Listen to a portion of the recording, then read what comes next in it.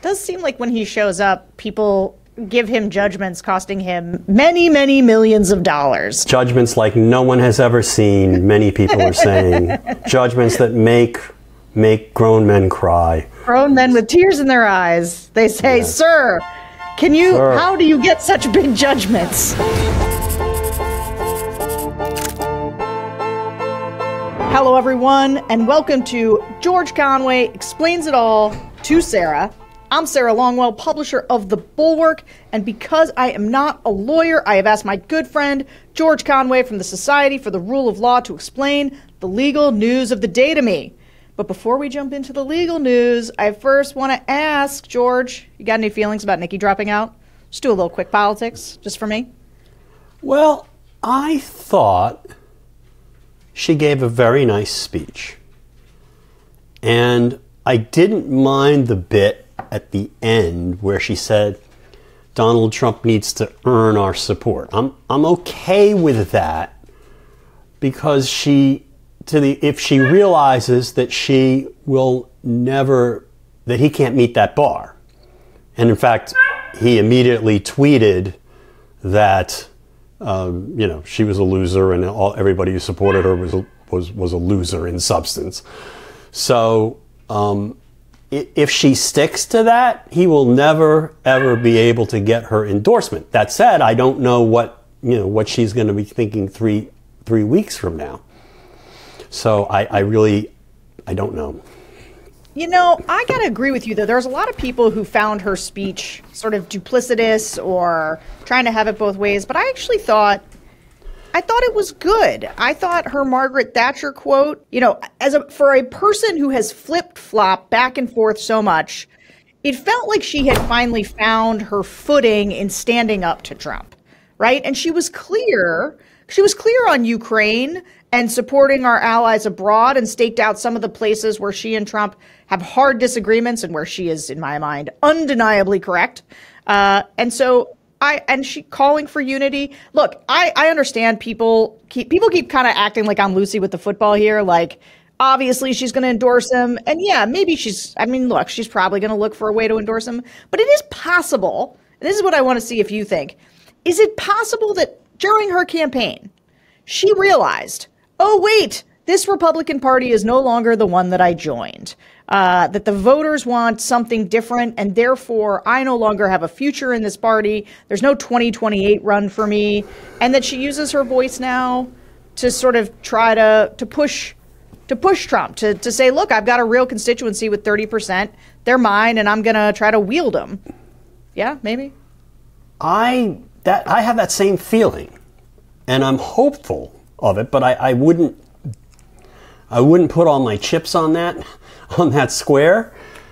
My feeling about her dovetails with yours. Your feeling is that she finally realizes that she has no place in this party or as it's currently constituted. But I'll add something to that. There seemed to be, I think from the time of the New Hampshire primary on, for her, she seemed liberated. And you see that in people who finally just realize they can't straddle Trump. They can't walk the tightrope of trying to persuade his supporters and to kowtow to him and still be true to things they believe in. And once you cross that line or that bridge or whatever you want to call it, it's liberating.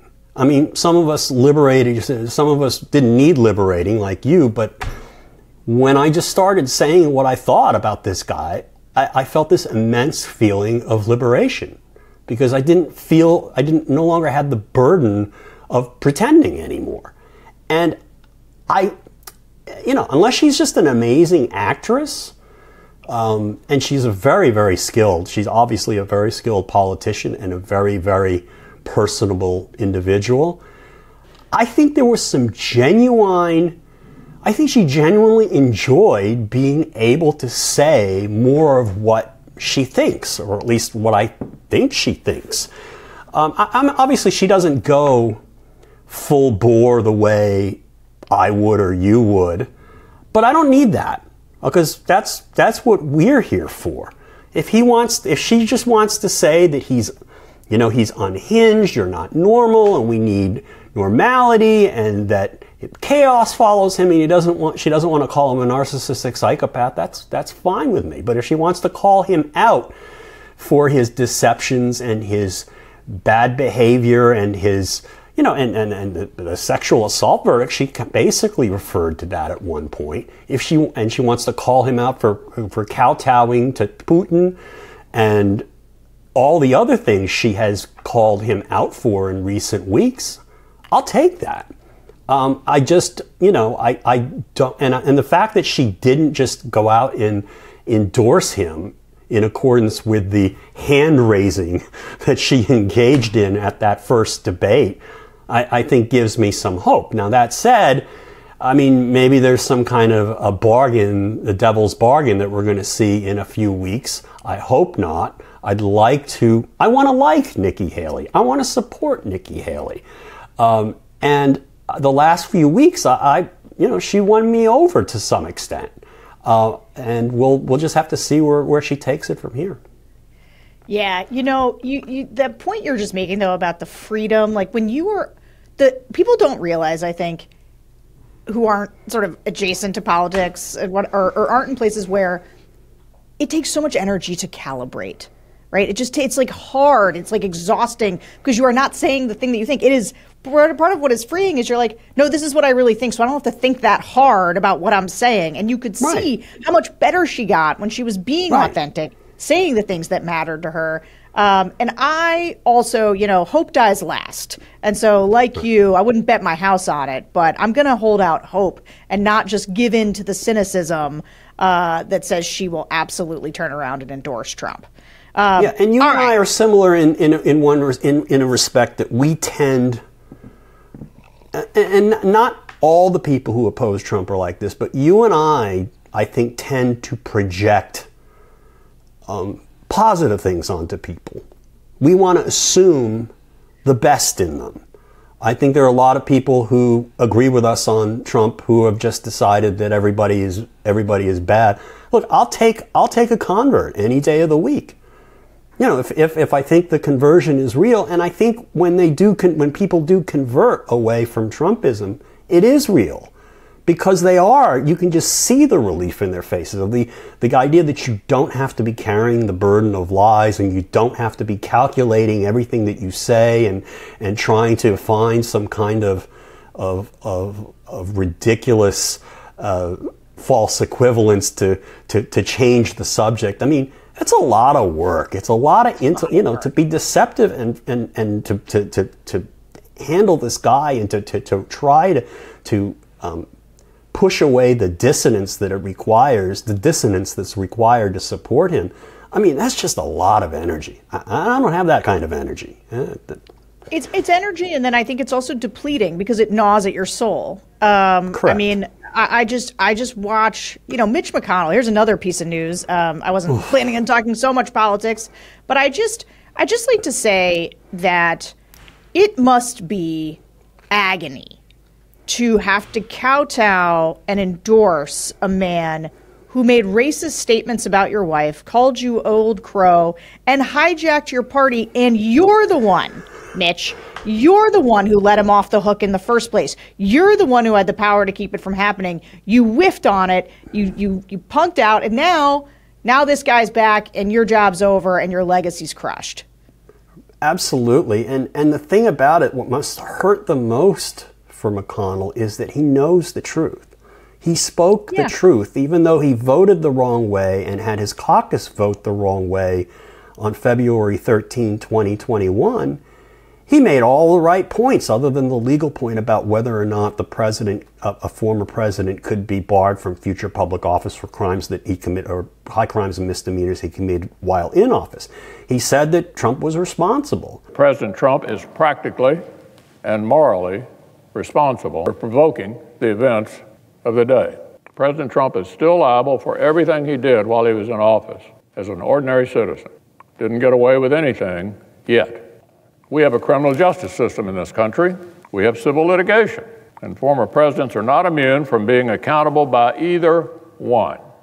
He said that Trump basically just watched TV in glee while the rioting went on at the Capitol, while the insurrection went on. And then he basically said there's a criminal law in this country. And he basically addressed Trump's immunity claim. He said he's not immune from being held criminally or civilly liable. That's how he ended his speech. And I was there like standing up. I wanted to applaud him.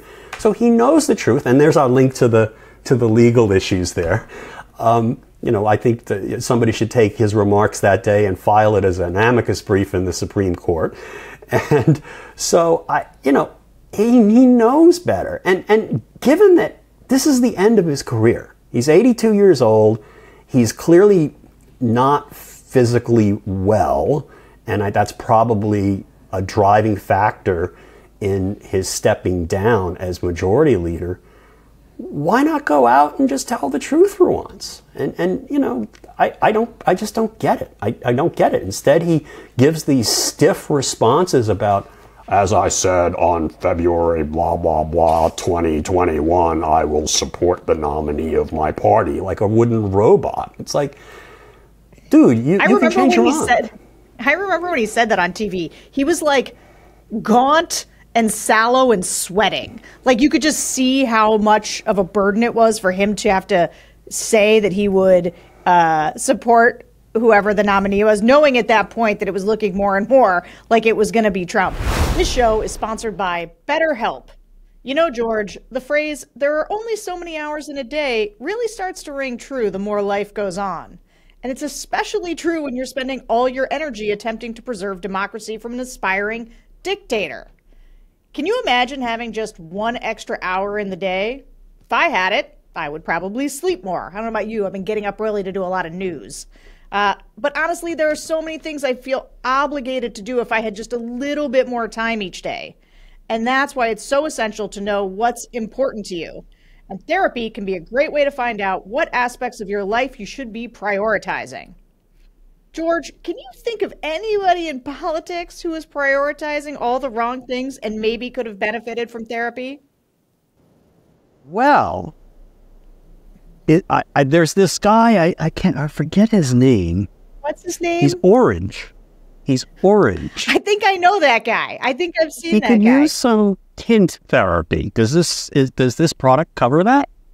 I'm not sure if it does. Did you see Elon tweet recently that he never went to therapy? And that was, I was like, yeah, man, no kidding. I can tell. Well, look, if any of our listeners are considering starting therapy, give BetterHelp a try. It's entirely online and designed to be convenient, flexible, and suited to your schedule. Just fill out a brief questionnaire to get matched with a licensed therapist and switch therapists at any time for no additional charge. Learn to make time for what makes you happy with BetterHelp. Visit BetterHelp.com/AskGeorge today to get 10% off your first month. That's BetterHelp, HELP.com/AskGeorge. I want to do a rundown of the cases because there's like a little bit of movement in a bunch of them. Yes. And so we did a pretty solid recap of the Trump versus Anderson opinion in the emergency episode on Monday. So if you haven't listened to that, go check it out. But I wanted to quickly, one thing we didn't talk about there was this story that came out about the metadata. And it's interesting. So just to bring listeners up to speed, seemingly in a rush to get the disqualification opinion out, the document wasn't fully scrubbed for metadata. So folks were able to see that in an earlier draft, Sotomayor's concurrence was actually part concurrence and part dissent. Ultimately, this doesn't change anything, and it isn't a huge deal, but it seems to me that it underscores just how hard Roberts must be working to uphold the veneer of unanimity and legitimacy of the court. So what were you surprised to see this metadata thing? It actually seems to underscore what you were saying about how things didn't seem to make sense. Did that make a little more sense to you that Sotomayor had actually not concurred? Mark Joseph Stern did a public service by looking at the metadata. It's something reporters should always do. And yeah, my reading of the opinions were they didn't quite line up. And I can see how that happens. I mean, we've actually seen it before in the Supreme Court. If you've ever I remember looking at the opinions in, I guess it was 1989, in that the abortion case. I guess it was Webster against Reproductive Health Services, if I'm not mistaken. And you could tell that Chief Justice Rehnquist's plurality opinion for 4 had been written in the style of a majority opinion, and that the opinions of the opinion of Justice O'Connor seemed to looked like it was a last minute thing, and then there was a separate opinion from Justice Scalia, as I recall, that kind of that seemed to have a little in it that was attacking the majority and then attacking the it just seemed like somebody switched their votes. And then later, namely Justice O'Connor, and that's the way it looked like when you kind of parse through the opinion, that she I think she must have switched her vote at the very last minute, the couple of days before the release date in June. And sure enough, when the books came out about what happened, that's exactly what happened. You can sometimes tell, they don't have, particularly when they're under time pressure, they don't do very well always in matching up the opinions. And it's not for want of legal skill. It's for the fact that you got 9 people. And if they can change the text of an opinion at any moment. And now you're going to change everything that you've written. It was clear to me, and that's what I said at the podcast before we knew about the metadata, that this was moving around. And I think what my theory is that the majority opinion actually had more explicit language in a draft about how a federal lawsuit would not be permitted without congressional authorization, and that other federal actions maybe even by Congress in terms of of the electoral vote count that occurs every 4 years on January 6th, maybe they couldn't disqualify a presidential candidate either. I don't know, but that seemed to be what the attack from Justice Sotomayor's concurrence, which we now know was a dissent at one point. So it may well be that some of the harsher language in that opinion, in Sotomayor's opinion, was an artifact of even harsher language that was referring to an earlier draft opinion. And then Justice Barrett's opinion, which was essentially like a Rodney King, can't we all just get along here opinion, that she seemed to be saying that we can't be strident here. Well, I didn't find Sotomayor's opinion all that strident.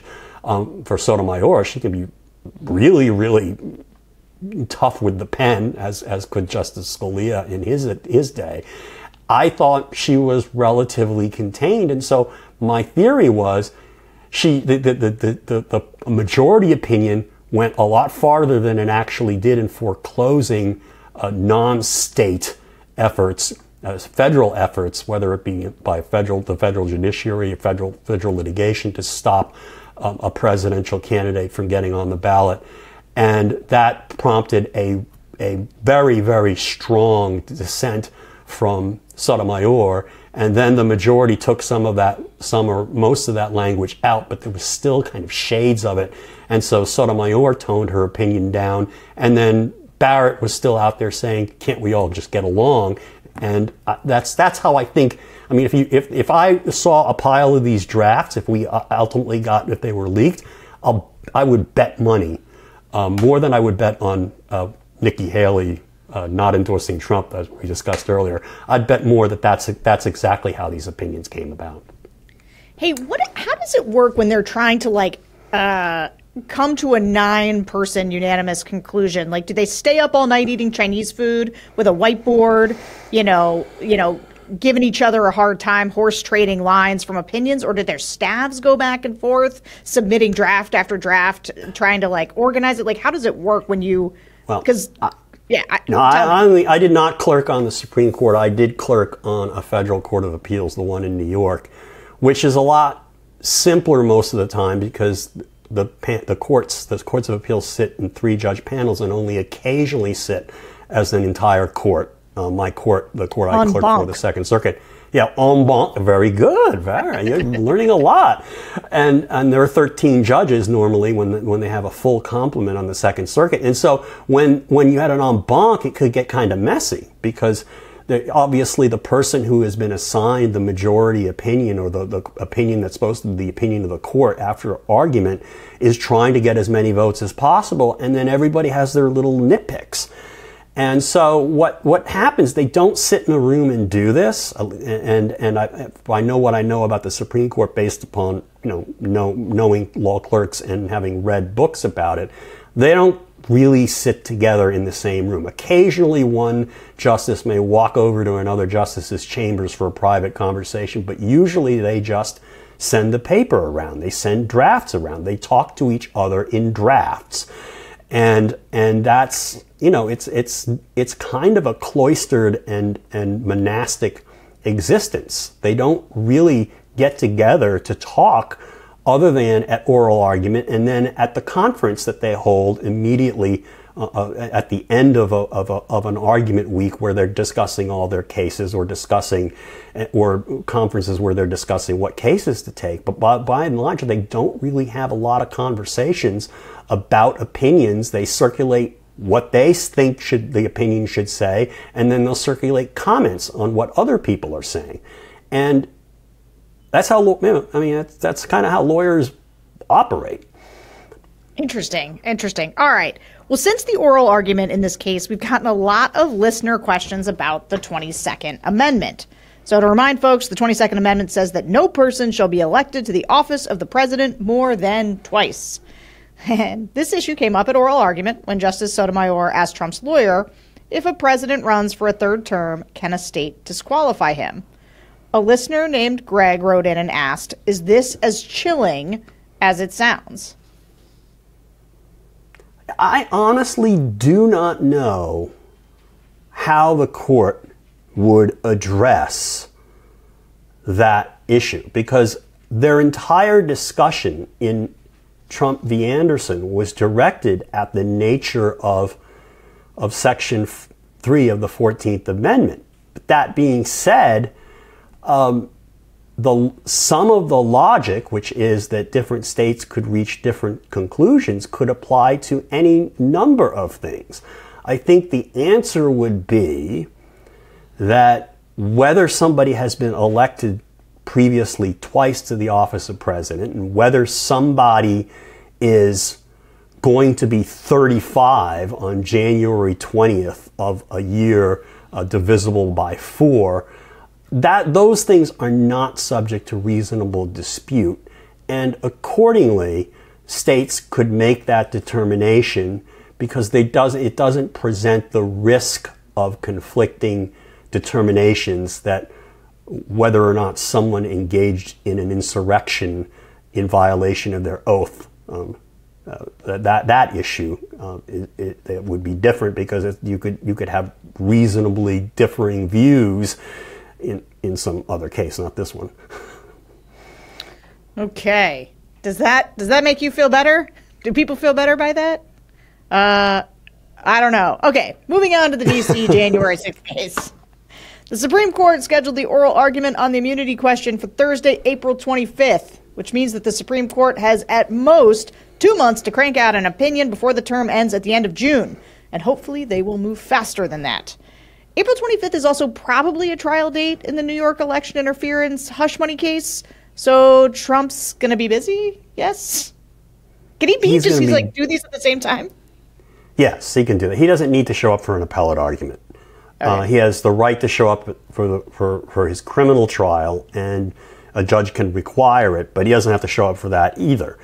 That said, he didn't go to the Supreme Court argument in the 14th Amendment case. I don't know that he will go to the argument in the immunity case, although he did go to the argument in the immunity case. I saw the back of his head from 25 feet behind in the D.C. Circuit. So I don't know what he's going to do that day. I don't know that he helps himself by showing up there, but he can do whatever he wants. It does seem like when he shows up, people give him judgments costing him many, many millions of dollars.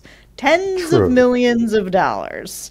Judgments like no one has ever seen, many people are saying. Judgments that make grown men cry.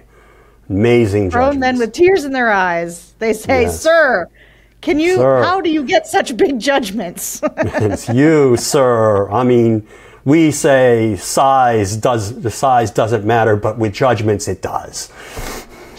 I should cut that one out. No, that was funny. Actually, okay. Which leads me to the E. Jean Carroll defamation case, right? So yesterday, Trump's lawyer, Alina Habba, wrote a letter to the judge asking, is it Habba? Trump's lawyer, Alina Habba, wrote a letter to the judge asking, I don't even know, asking what? To buy more time in securing this $91 million bond? Is that what she's trying to do? Get more time? Yeah? Yes. And, the upshot is, as I X'd or tweeted, I said, orange rapist Habba no bond. and that seems to be the problem. I don't know maybe he'll get one. The 30 days after the entry of judgment, which was on February 8th, it runs on on Saturday. And as a result, he has until Monday to post the bond, or else collection efforts can start. So we'll see. He clearly doesn't think he can get the bond by Monday. I don't know what his plans are to pay the judgment or secure a bond by next, I guess, Thursday, if he's asking for 3 days. I don't remember how many days he was asking for. I don't know what he's going to be able to do in those 3 days that he hasn't been able to do that already, but we'll see. And then he's got the other problem of another $450 million for the state case. He's in difficult circumstances, and I think that may well be. I didn't watch his victory speech on Super Tuesday, but he apparently was not on his game, and maybe he was burdened by the need to obtain 2 supersedeas bonds. I don't know. Yeah, right. He's probably got to unload several buildings in like a fire sale to try to put together the. Yeah, I don't think you can do it. I don't think you can sell a building that quickly. I think you might be able to. Maybe you could mortgage add another mortgage at some high rate to the extent that the property is unencumbered. But I don't know. I have no idea. But then what happens if he just can't do it? Then E. Jean Carroll and or Tish James can go around and try to seize or attach assets or put liens on things, and which makes it, which is not good for business, and it makes it difficult, for example, to it could trigger debt covenants. It could mean that a bank could have to recall a loan. I don't know. It just presents all sorts of complications. You rather not want to have you don't want to have somebody trying to take your stuff away while you're in it. So, not good for him. Just on this question, which is basically how Trump is going to pay, there was one of the guys at the RNC, I forget his name, but one of the delegates tried to pass I don't know what it was. Henry Barber, Haley's grandson or cousin or something, right? Oh, is that right? Okay, I didn't put that together, but he was definitely like, we should pass a resolution saying that they can't use campaign funds to pay Trump's legal fees, and it got voted down, which means that the RNC was affirmatively being like, yes, we can. Oh, yes, we can. We can use campaign. Are they really? They're going to have voters pay off this guy's fines? Well, they've only... Sarah, as I understand it, the RNC only has like $8 million now. I know. Okay? It's because Trump sucks it all up. I mean, you walk down Fifth Avenue and there are people, like all sorts of people will be walking around with that in their pockets there. So I don't know how they're going to pay off his judgment. But hey, I think he installed Lara Trump yesterday or today. So we'll see what they come up with. I don't know people are going to write checks to the RNC anymore. They haven't. I love that Lara Trump is like the co-director. Like, who's the other person? Who's the other person that's like the pain sponge and just like the meat puppet that they say is like the person. Laura Trump is, it's like a mafia thing, right? Like Laura Trump is that person's the minder. other person's like a real person. He's a real Politico. Yeah. Who knows what he's doing. But but who doesn't have any power probably because the family's in charge. No, it's a family business now. Absolutely. Oof. It could, I mean, there's so many things that are afflicting the Republican Party. As you know, at the state level, you have a lot of state parties that have been completely hijacked by lunatics, and the people who actually know something about winning elections are fighting them and trying to get it back. You have down ballot candidates who are not getting enough funds because Trump has sucked up all the small donors. I mean, there's so many things going wrong. This doesn't help. Yeah. Okay, last New York election interference. So there's the New York criminal case. I call it the Stormy Daniels case. The Stormy Daniels case. The trial is set to start March 25th with jury selection. So how long do we think that trial is going to go? You know, I've heard varying estimates of I think I've heard something like possibly 6 weeks. I honestly don't. I kind of think that's unnecessarily long, but I think the theory is that the Trump lawyers will make the trial longer rather than shorter because they are going to want to do things like cross-examine Michael Cohen for a week. And you know, I don't know that that's going to help them because this is fundamentally a documents case, and that's part of what may take a while at trial. This could be a relatively boring trial, except for the day that that Stormy Daniels shows up, because it's a documents case, and basically you're going through the documents that were used to make these payoffs and that were falsified, and I think to get those in is going to require some testimony about how the record keeping, about the documents and what documents are supposed to, what records are supposed to look like, and so on and so forth. That can be pretty boring stuff, and it can take a while, but I don't think it can take that long, 6 weeks. I think that, you know, if this were before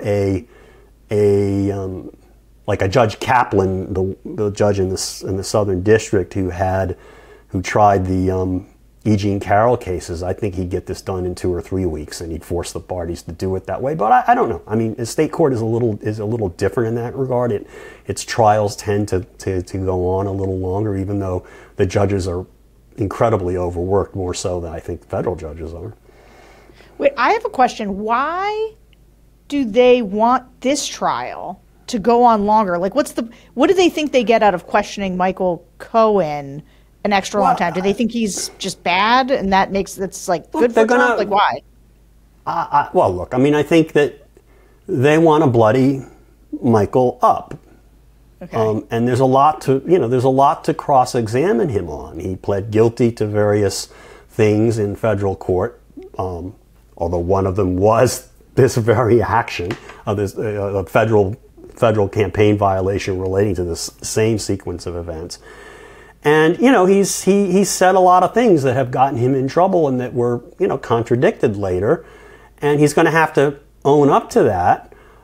He apparently did a decent job, I think, at the fraud trial. But they're going to want to bloody him up again. And if only to create a distraction from the documents. Like, you're going to say, you can't believe this man, but they don't have a countervailing theory of the case, I think, that's consistent with the documents. I mean, the notion that Michael Cohen would write out of his own pocket a $130,000 check if he weren't going to be reimbursed and didn't have an understanding that he was going to be reimbursed by Trump or the Trump organization is absurd. And when you combine that with the fact that there's no question he was reimbursed for services, you know, for legal services that didn't occur in amounts consistent with the $130,000 paid to Stormy Daniels, I don't know how you don't get. I don't know how those facts would not be established beyond a reasonable doubt. So. Okay. All right. Yes, Last ma'am. one. In another New York civil case, the business fraud case with the $363 million verdict, Trump is like, You're forgetting the interest. And the interest rate, so it's $500,000 with interest. Or it's like $450 with interest. Right. And so I think Trump's currently appealing. And in the Georgia RICO case, we're waiting on the judge to decide if Fani Willis is disqualified. So there's, there's like a couple things we're waiting on. What do you think? What do you know about those? What's happening? What's going to happen soon? Well, every day, 8% per annum interest. 9%. Sorry, accumulates. Oh, it's accruing. The interest continues to accrue. Yes, it's simple interest. It's 9% every day. 9% divided by 365 or 366 this year, I guess. I don't know how that works actually in a leap year. Every day, it's the judgment. The amount is increasing every day, which is why he has to bond an amount higher than the actual currently accrued amount. Both in the E. Jean Carroll case, which also applies the New York State 9% rule, and in the state fraud case. And so, he's got to come up, and we just talked about the problem that he has coming up with a bond in the E. Jean Carroll case. Well, he's got to come up with a bond about 5 times bigger in the state fraud case. And I don't know whether he's going to be able to do that. He can still appeal. I think one of the misconceptions that you hear sometimes is like, oh, he needs to post the bond in order to appeal. No, that's not true. He needs to post the bond in order that the appeal suspend and block efforts to collect these judgments. That's the way to put it. Again, I don't know that he's going to come up with that, and I don't know that he's going to have a basis for reversing the judgment. As for Fani Willis, I just, you've heard my opinion on that. I hate everybody down there. I think she's not going to be disqualified. But it's bloodied her up considerably. So that 9%, it accrues while he's appealing. Is Yes. that right? So at the end, Every if day. he still has to do it, if he's like, they're like, yeah, you appealed, you lost, the sum is going to be that much bigger. Correct. If he takes 2 years, the interest accrues no matter what. If he loses, obviously, if he wins, then he doesn't have to pay anything. Right. But he's not going to have a total win. But yeah, 9% from the date of the judgment continues. Oh, well, that cheers me up. That's a nice little nugget. Well, you didn't see? Did you see Tish James's tweets? Like, plus $110,000. She was doing that like for a couple of days, and that was basically 9%. If you did the math, it was 9% divided by 365. Okay. I said that was the last one we were going to update on, but actually I was wrong because there's still the documents case. So they've got the federal prosecution in Florida. What's the latest on that one? The real issue is that the timing of the trial date. Obviously, the Trump people want this thing kicked over to 2025. They originally asked, I think, for 2026 or something like that. And, Jack Smith wants it to occur sooner rather than later. And then what the Trump people did, I think we might have mentioned this in a prior podcast, is they suggested something like August. And nobody thinks they actually meant that, the Trump people.